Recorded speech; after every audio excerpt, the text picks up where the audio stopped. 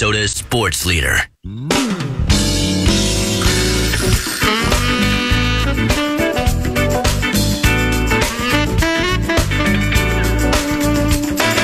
Mother, there's too many of you crying. This is the old man with hops leader fan radio network and KFAN.com. 35 seconds past the hour, 3 o'clock Standard Time. Bumper to Bumper Show is back. It's live. It's on the air for this midweek edition on a beautiful Wednesday afternoon here in the Twin Cities of Minneapolis and St. Paul. We want the instrumental version, actually the alternative vocal version that we can get in on and out quickly, because we got Mike Conley, Timberwolves point guard, right off the top via the Connecticut Water Systems hotline. And I think before we get to any other matters, we have to congratulate you for apparently, kind of making history last night. I assume you're aware of this. I got this stat via John Krasinski, who I'm sure you know well, covers the Wolves for The Athletic, and he sent this out at 12:59 a.m. 36-year-old Mike Conley had 3 blocks tonight, second oldest Timberwolf to do that. KG did it when he was 39. He is the first NBA player 6'1" or shorter to have 3+ blocks in a game at 36 years or older since 40-year-old John Stockton. I assume this is the most important stat of all to you. It's the only one I care about, obviously. I was made aware of it just at the end of the game. I thought it was hilarious, but now it's also cool at the same time, so I'm not too mad. No, so look, I mean, you've got the lineage, obviously. Your dad, we talked about that many, many months ago.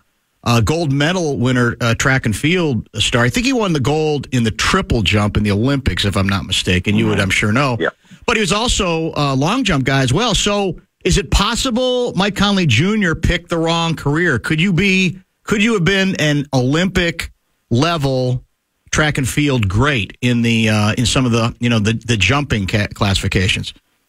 Yeah, my dad thinks so for sure. That's something that he claims to this day. He uses that as an example of why I'm still playing today in basketball, because I should have been a world-class, track athlete. So it runs in the genes, and I'm, thankful for it, but I think I picked the right sport for me. So did you, at any of the 3 now, refresh my memory, because I was in and out of watching the game, do you ever do the finger wag? Because I would think at 36, you should be allowed to do the finger wag if you like. Now, that's generally not your style. You're not a taunter. You're not a guy known for any of that stuff. But was that the occasion where you said, maybe I should finger wag on this occasion?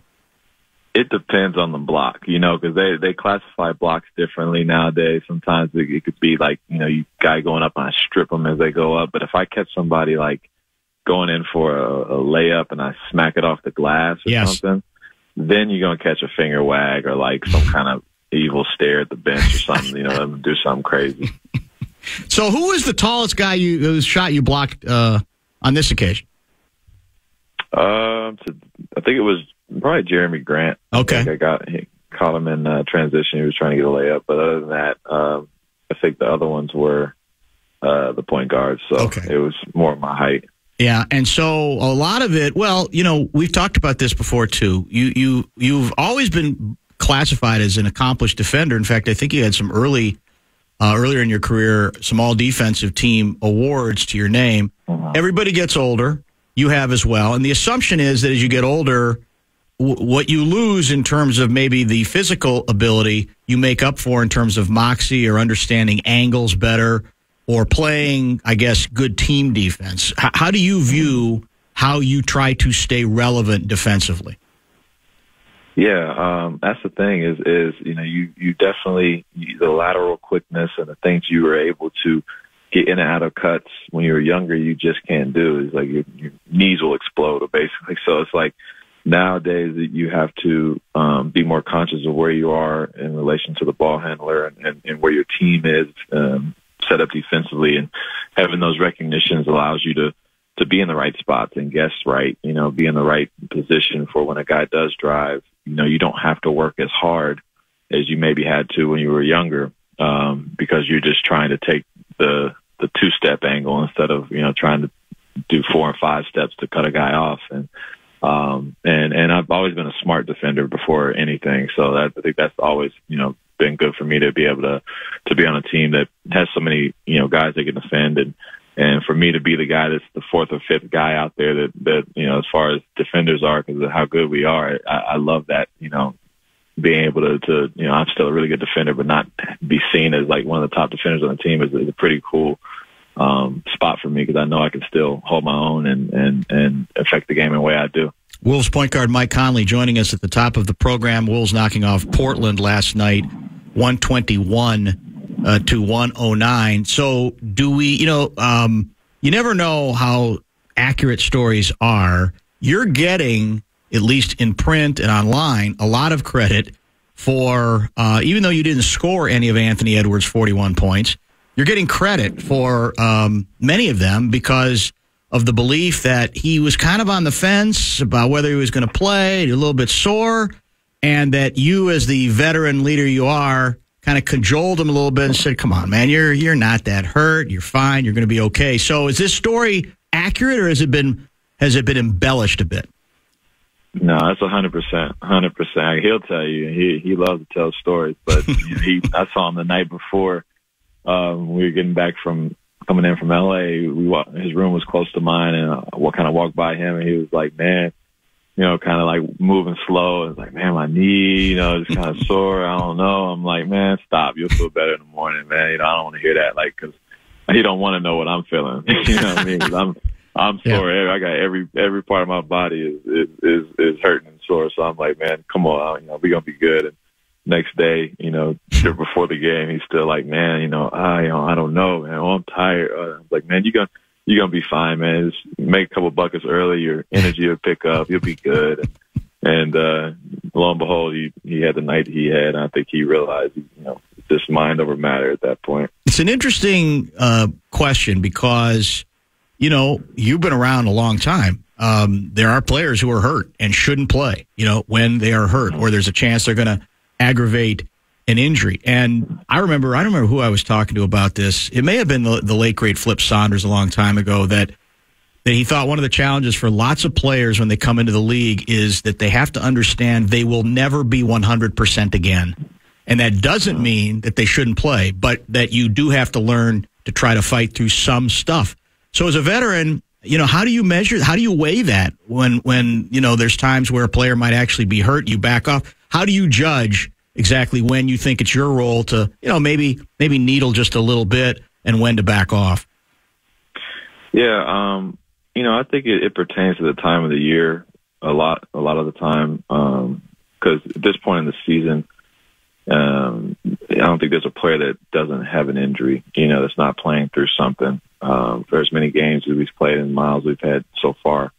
And there's points of the season where you're looking at the schedule and you're like, man, we need to win these next 4 games, or we need to come out of this road trip, positive, wherever that may be.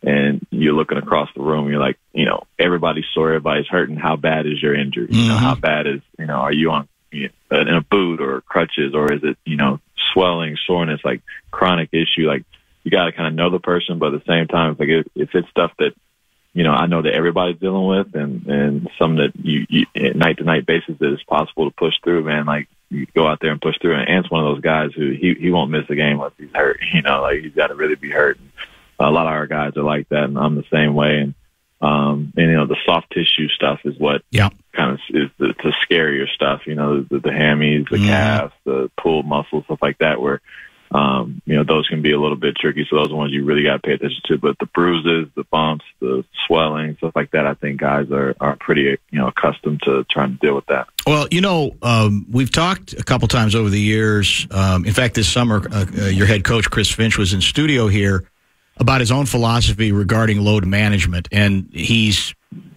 I don't have to tell you, I'm sure adamantly opposed to the concept. He doesn't like the direction the league has taken in that regard. He likes, the new rules, at least attempting to discourage it. I don't know how effective it has been. But this team, Mike, seems to have sort of staked a claim different than a lot of teams in that regard. And I don't know if it's about relative youth or it's just a philosophy. What's your view on that whole issue?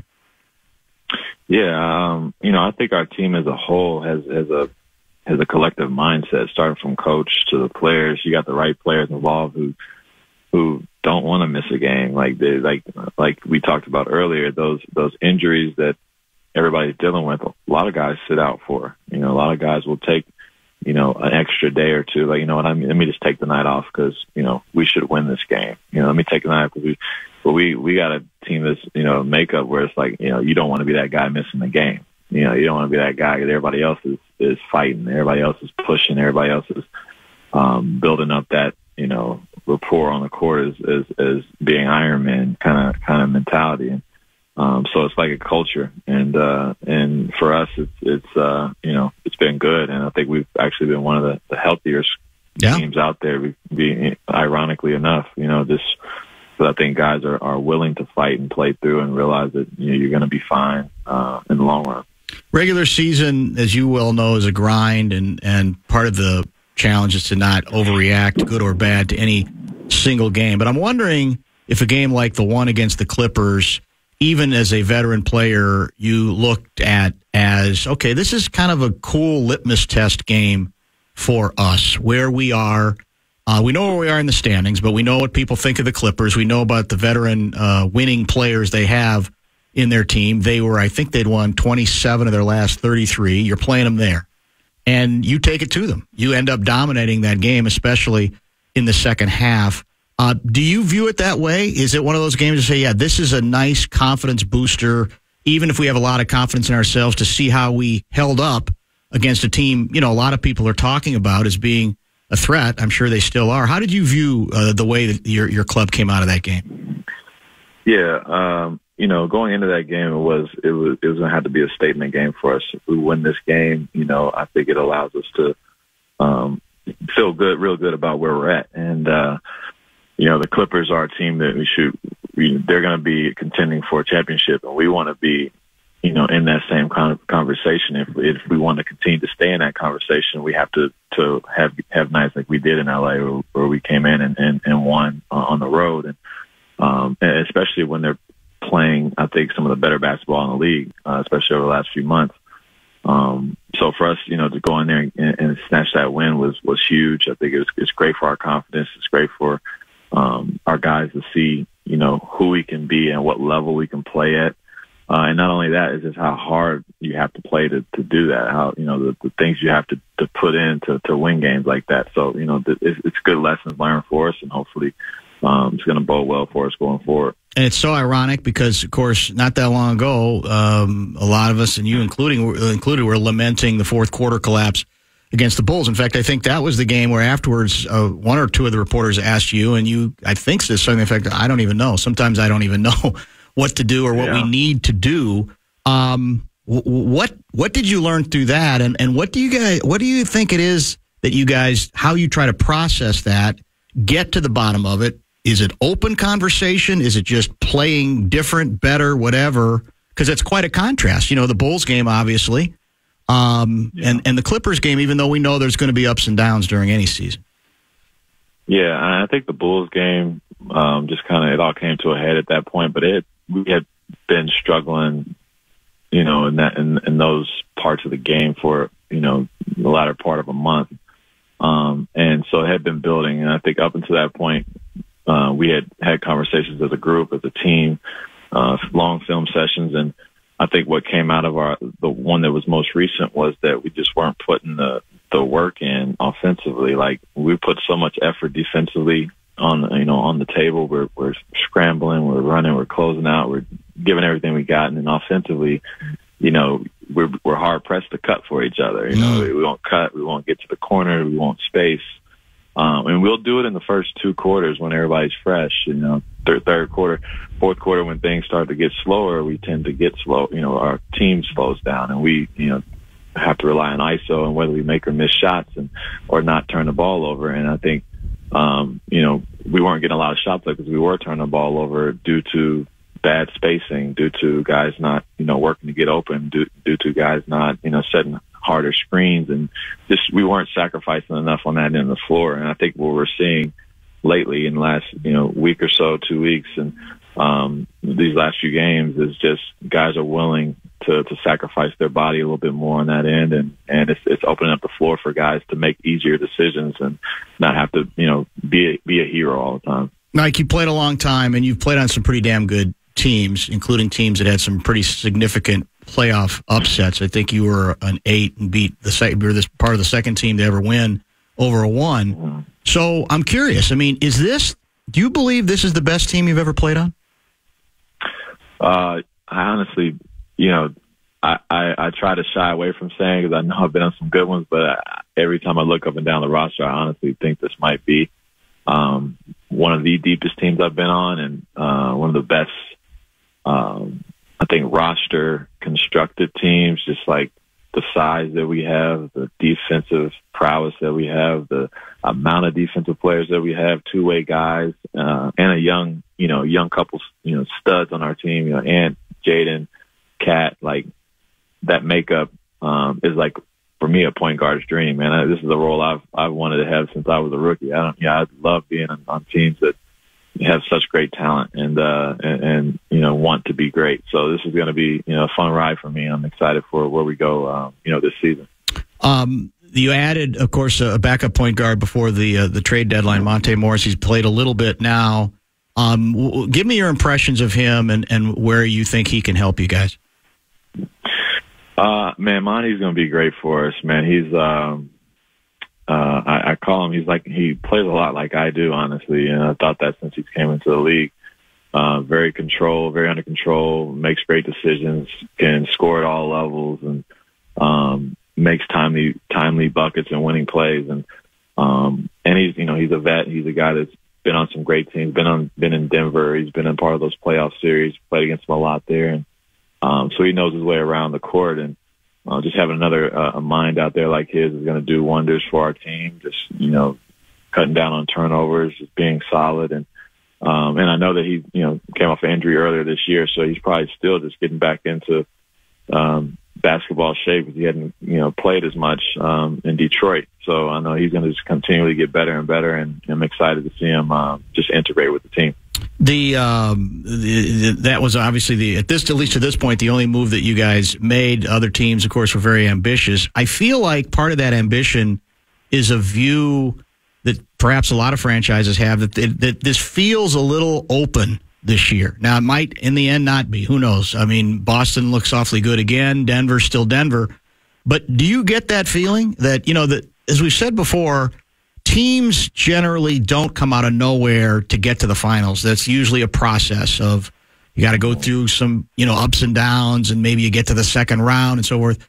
But I sense that people feel like this might be a year where, like a team in your position, without really any playoff winning equity, feels like, why not us? Why not now? Is that the view within the team, do you think?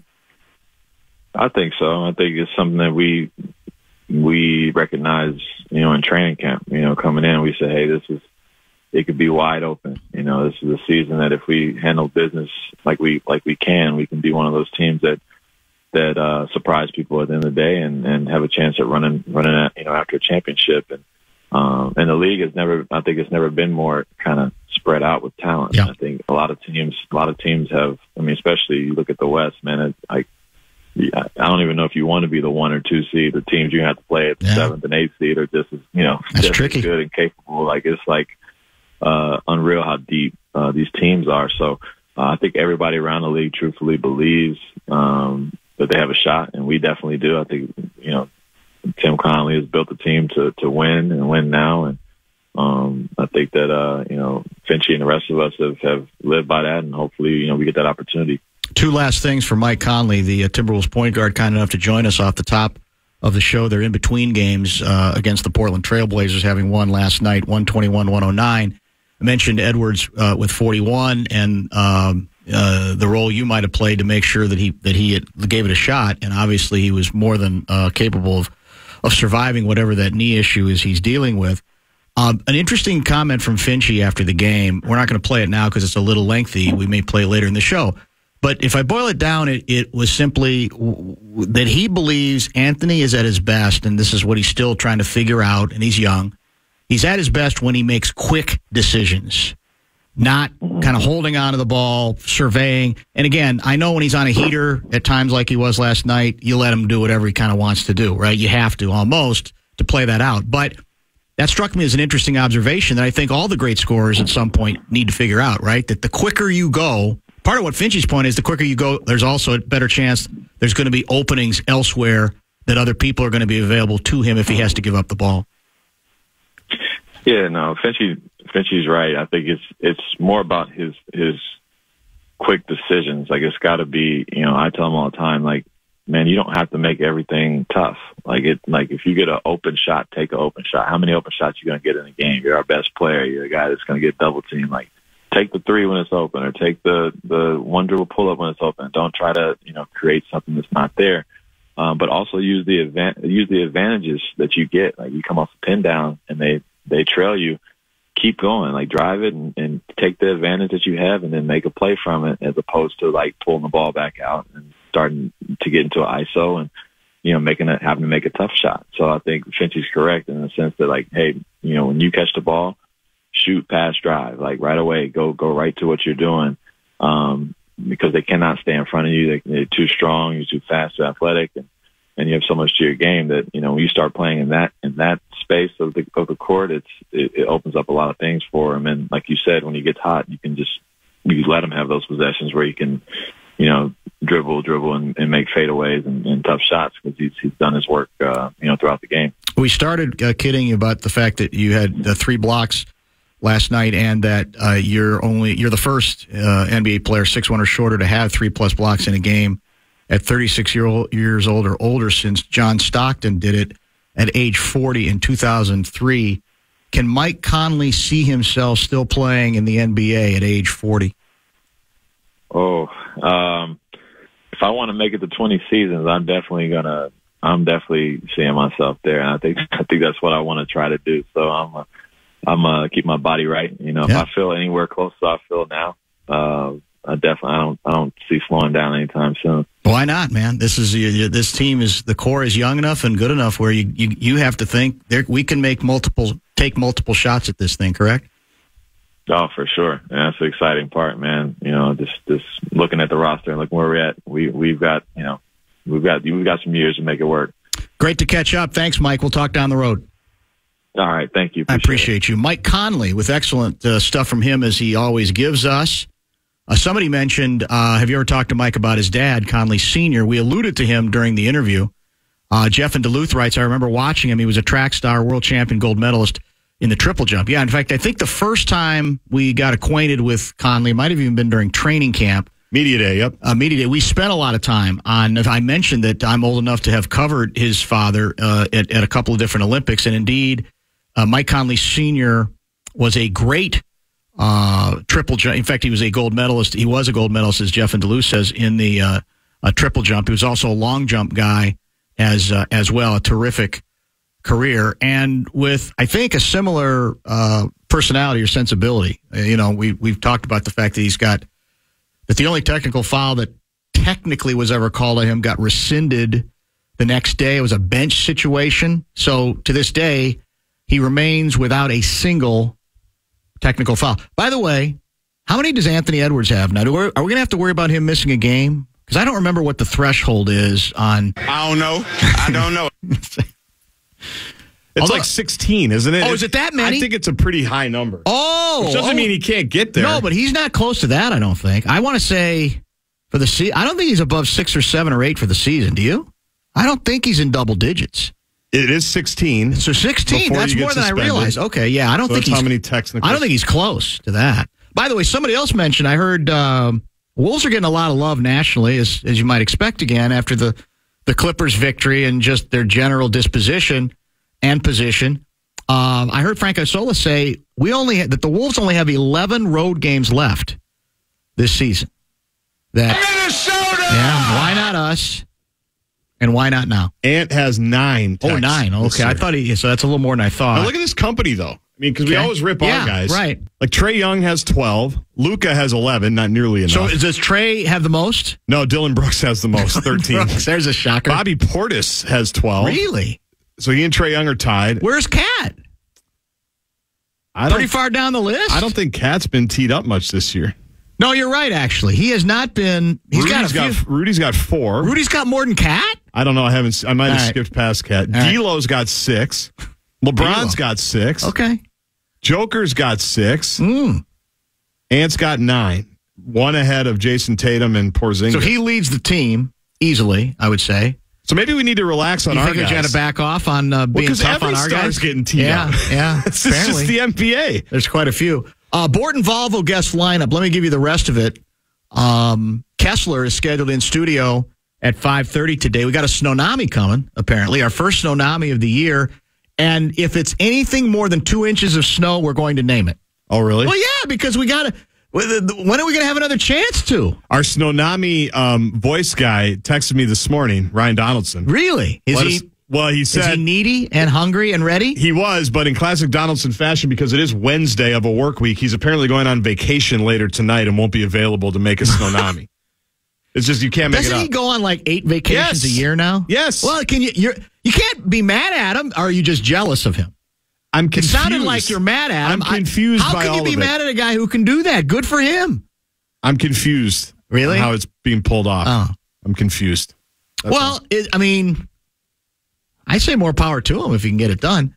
Meantime, at 3:47 this afternoon, we're trying to be very precise with our clock, Craig Kilborn, who was in the crowd when the Wolves took care of business against the Los Angeles Clippers of Anaheim. He sent me a photo of he and the TV broadcast crew right before the game, letting me know he was there.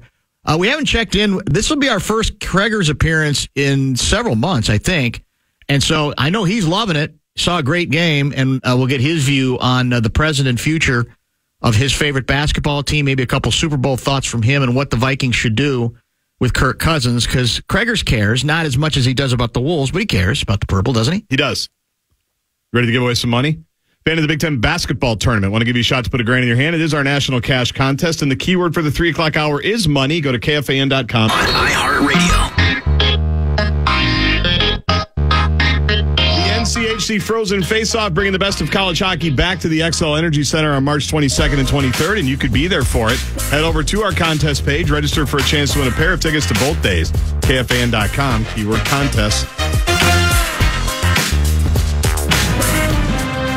Well, the news is not good out of Kansas City, Missouri. I'm looking at a CNN.com story. Upwards of 10 victims injured in a shooting at Union Station at the end of the Chiefs' victory parade, right? The rally, according to Michael Hopkins with the Kansas City Fire Department. Anyone nearby needs to leave the area as quickly and safely as possible to facilitate treatment of the shooting victims. Please avoid the Union Station parking garage area to allow first responders through. 3 people who were wounded and 2 who were injured were taken to University Health Truman Medical Center, according to a hospital spokesperson. An estimated 1 million people were in downtown Kansas City on Wednesday celebrating their team's second Super Bowl title.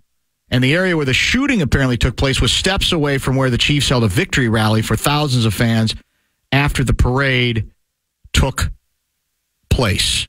There may be updated. Somebody had told me that there may be fatalities, but we don't know yet. Some outlets are reporting a fatality. Is that correct, Garzi? KCFD, which is what ESPN is going to right now, like the ABC affiliate in Kansas City, might be KMBC as well. They're doing the live shot right now. 10 people shot, 3 critical, and 1 dead is what the television station is reporting.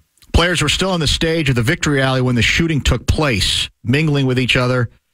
After it had ended, while some people had begun filtering out of the area, it was still packed with fans who began to flee in fear after the sound of the shots. Once upon a time, we lamented, historically speaking,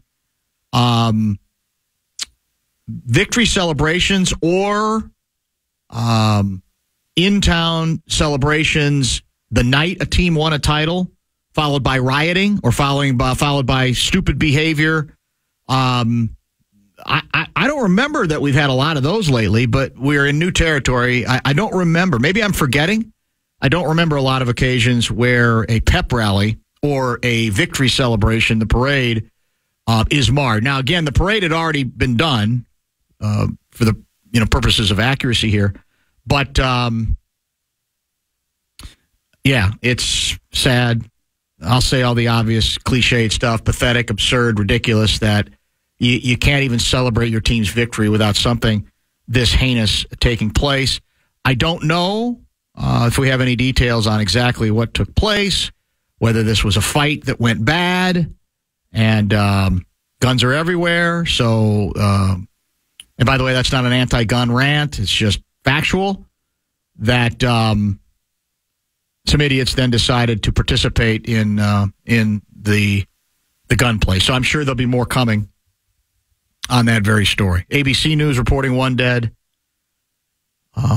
There's a number of different reports out there. None of them good at this point. Is that fair to say? None of them helpful.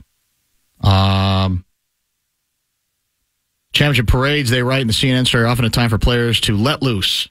Yep. And blow off steam as they revel in their victory ahead of the offseason. In a virtual news conference on Tuesday, Chiefs head coach Andy Reid told reporters it had been mentioned a couple times to his players not to go overboard with the celebrations. It's great to have fun, but be smart. Okay, we got that going from the A section. That is worthy of note. And where was the other one that I wanted to get to? And it's interesting because different outlets are playing this story differently. Some are screaming the headline, some are not. I'll be curious to see when Kessler joins at 5:30 what he indeed has on it. But apparently, let me back up a little bit on this one to try to get it going. This started with a statement from House Intelligence Chairman, Representative Mike Turner. Sent out a statement. Today, the House Permanent Select Committee on Intelligence has made available to all members of Congress information concerning a serious national security threat. I'm requesting that President Biden declassify all information relating to this threat so that Congress, administration, and our allies can openly discuss the actions necessary to respond to this unnamed threat. Then I guess at the White House, your guy, the National Security Advisor, was asked about this very issue, Jake Sullivan, and the I can't find basically the question is, can you put people's minds at ease given that particular statement that was out there from the House Intelligence Committee? And Sullivan said, I don't have the exact words in front of me, but basically said, no, I can't. In all good conscience, I can't totally reassure. So that has started the speculation game on, well, what's the threat? How significant is the threat? And if you don't have to go more than 30 seconds down the X rabbit hole to see that immediately it's become polarizing and siloed like everything. That, there's no real threat. This is just a way they're trying to get more money for Ukraine.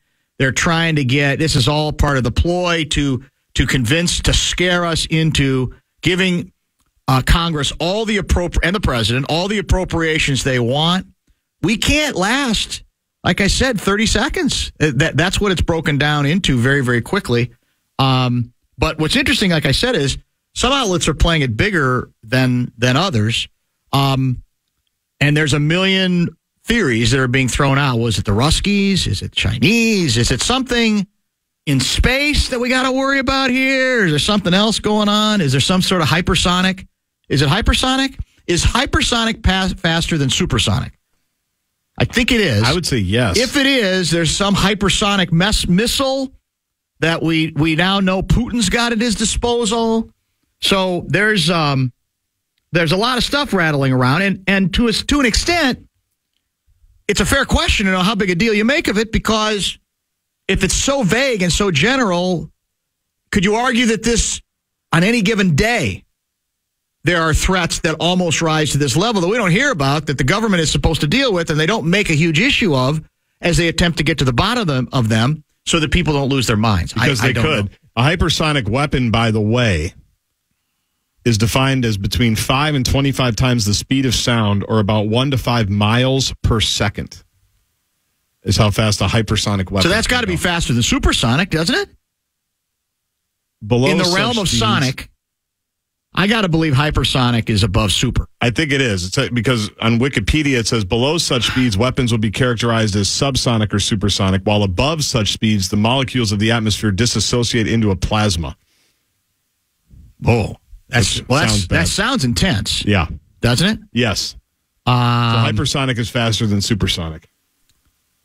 So then your guy, Mike Johnson, urges calm after Republicans disclose mysterious national security threat.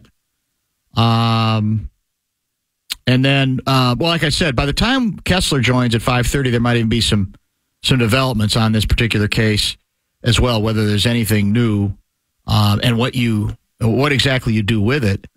I guess also it's like, well, if it's this sort of a threat, isn't it going to be pretty hard to declassify everything related to it? I'm all confused by the entire story. So, we'll see.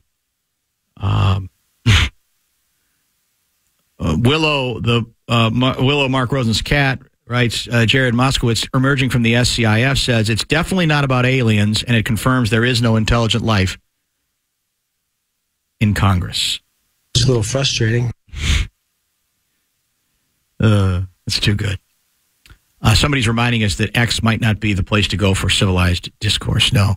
What you'd like to think, though, is that the people who run the country, there was a back and forth the other day between a lefty and a righty. They're both I think they're both in Congress, and it was sixth grade level by the end of it. And that is the time where you want to go, you guys got to be better than the rest of us. But maybe it's too much to hope for. You know, it was almost like, that kind of thing back and forth, which I don't think classifies as civilized. Certainly doesn't classify as noble, distinguished debate and discourse between two duly elected people that represent us, individuals. Yeah, that is correct. So here's what we're going to do. We're going to break now, get caught up, and then we'll chat with our old buddy, Craig Kilborn, who was at the Wolves-Clippers game. I know he's excited about the club. We'll catch up with him on a number of fronts. Don't forget, Kessler will join in studio at 5:30. If we get more information on Kansas City, we will continue to... On the Fan.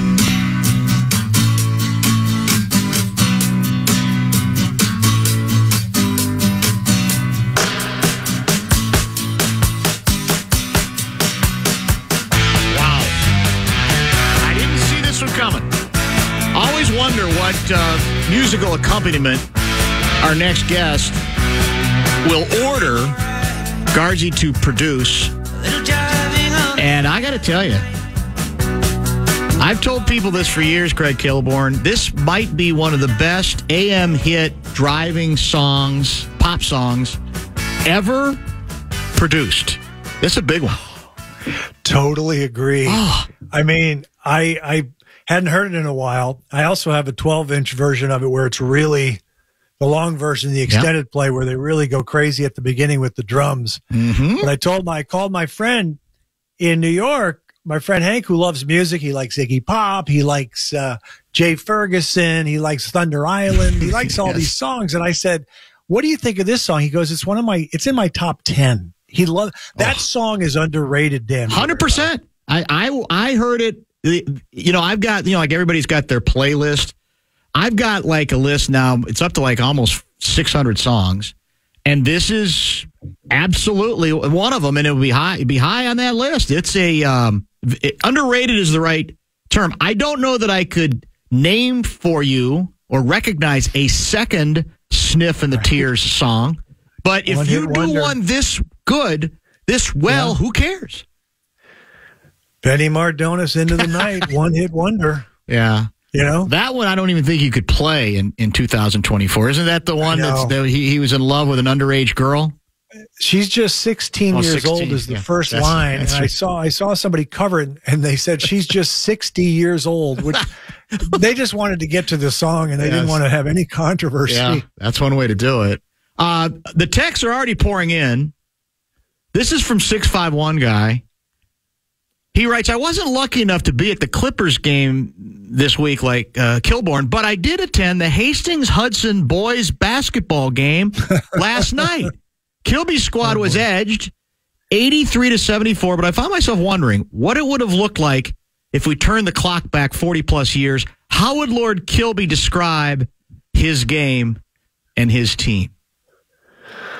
Well, I've said before, I played a little like Pistol Pete Maravich, 6'5", I could shoot and pass. I had eyes in the back of my head like Arvidas and Jason Kidd and Nashi. But I joked that, the defensive stance hurt my back.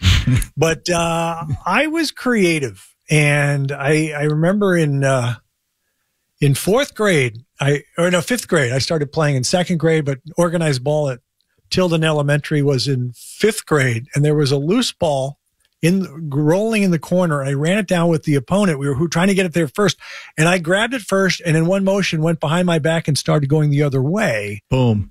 And the crowd, Verna Fuller and my mom went, "Ooh!" And I was coordinated. That was the key. Did you have the Pete Maravich mop top haircut already by then too? Did you wear your hair long? Yeah, his hair.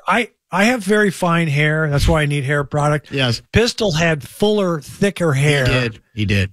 And I just think he was so cool with the floppy socks. Like, why did he do the socks like that? I thought it was so cool. He'd push them down around his ankles, those thick floppy socks.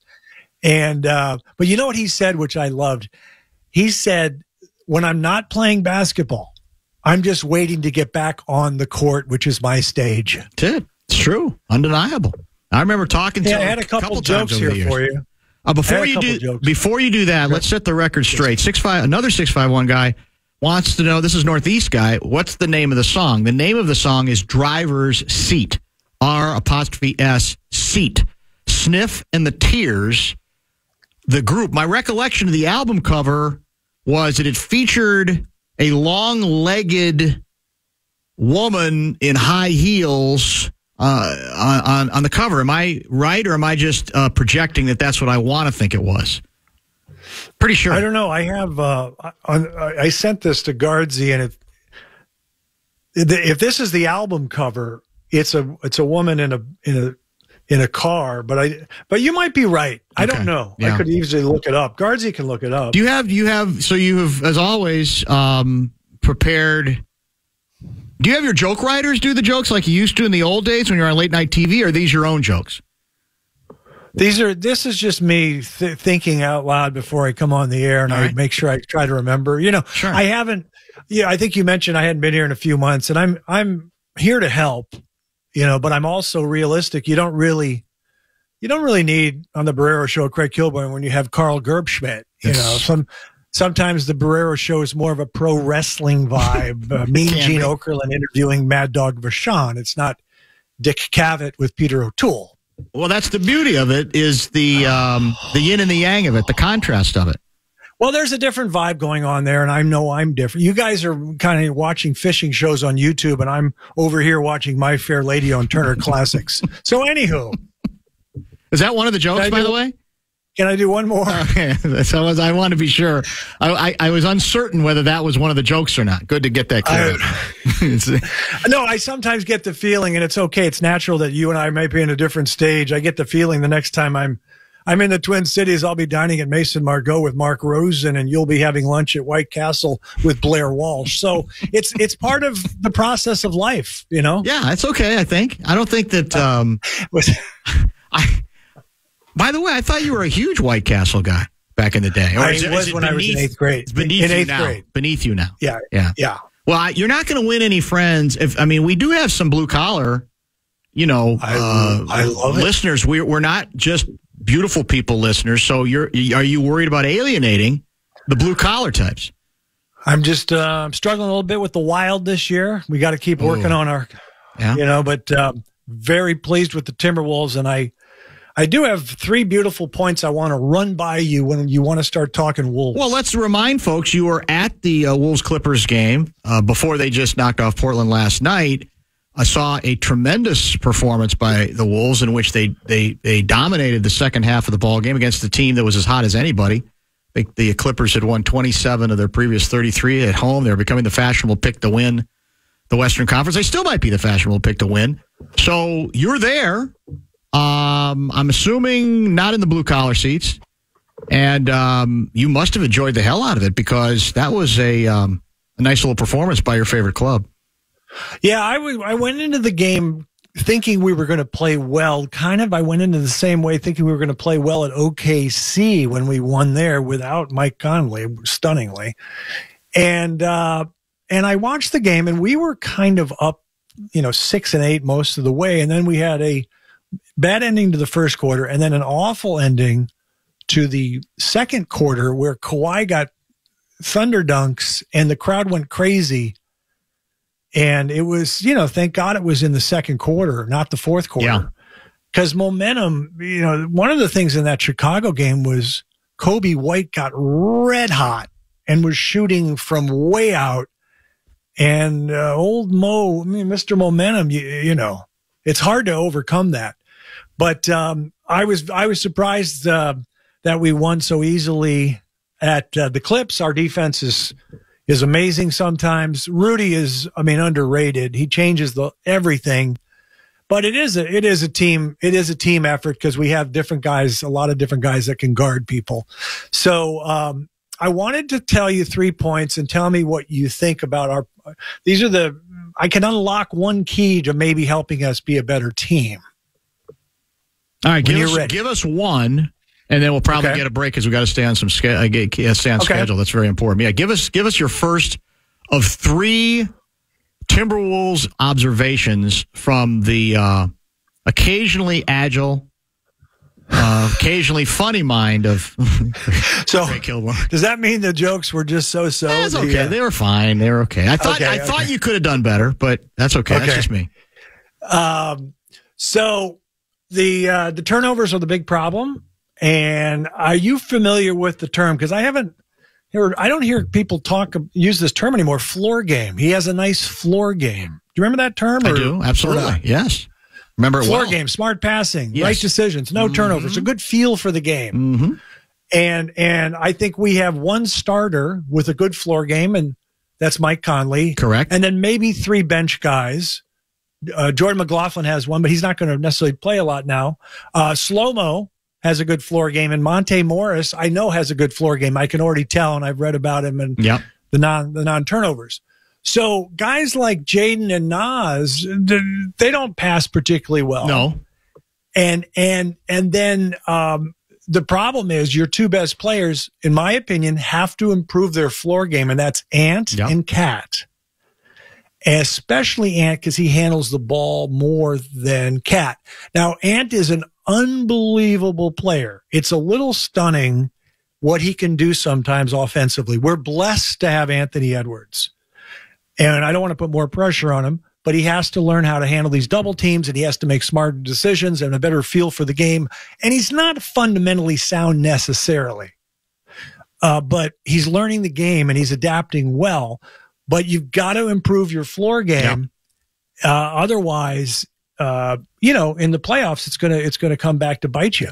Let's do this. Let's pause. I'll react to what you had to say there because there's a couple of important points to make on it. You got a couple other ones to get to. I still have a couple more questions about how you handled yourself at the Clippers game when you watched the Wolves there just a couple of nights ago. And maybe we'll include some fascinating texts that have come in. Craig Kilborn with us. Kessler will join in studio after he brings the sack of